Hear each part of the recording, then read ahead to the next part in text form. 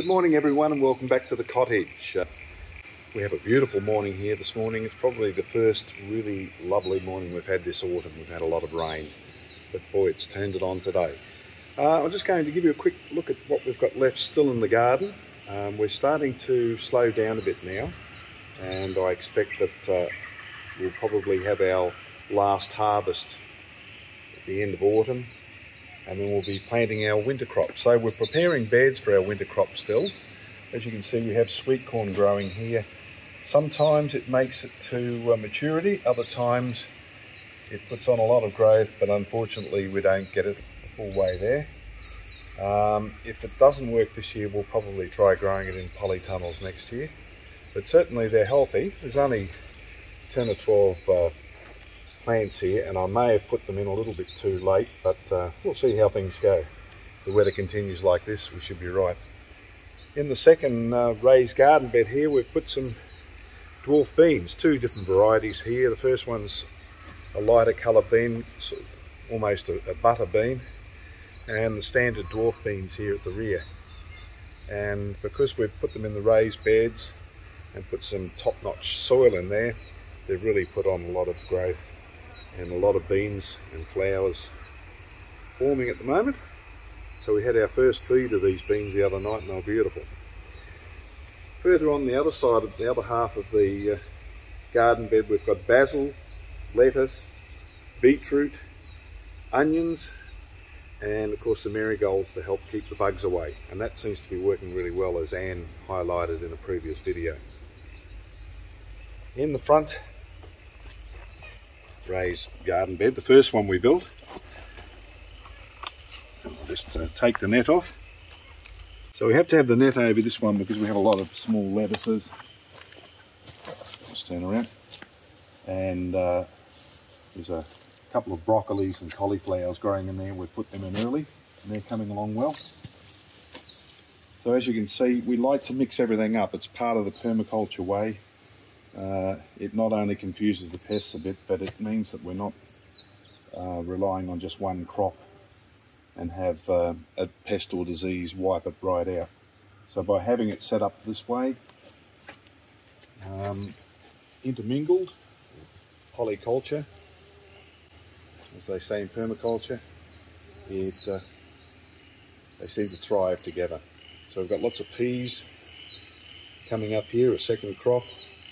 Once again, basil, lettuce, the oak leaf lettuce there, the darker one.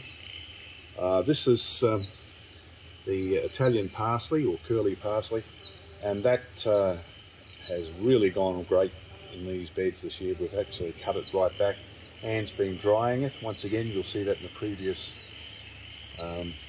video. Beautiful. Okay.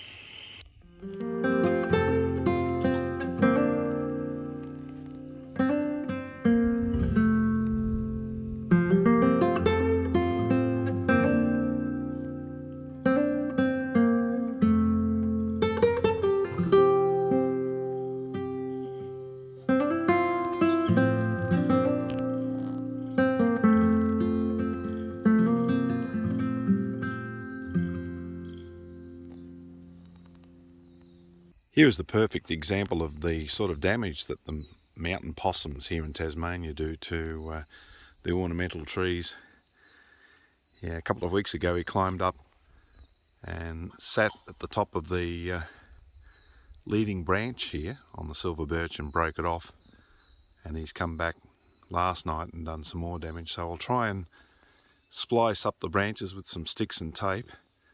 I'm not sure how it will go, but we'll see if they take hold again.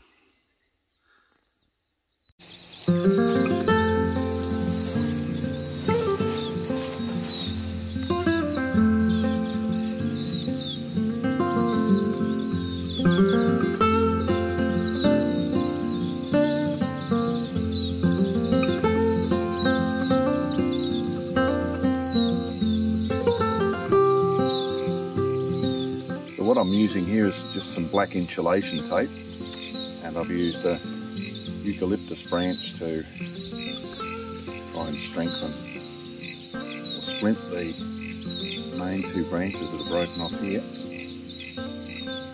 Hopefully they'll make a recovery. Still green anyway, at the moment.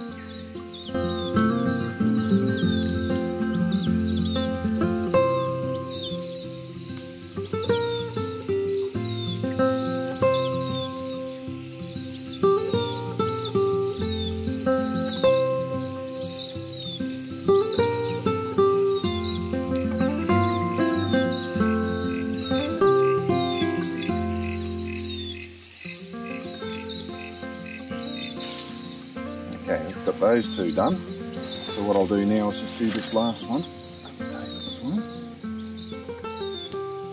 Doesn't mean he's not going to come back tomorrow night and do the same thing.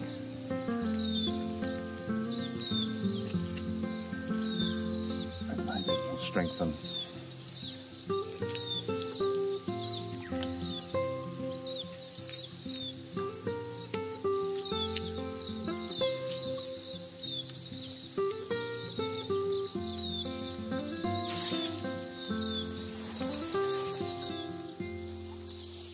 Okay, see how that goes.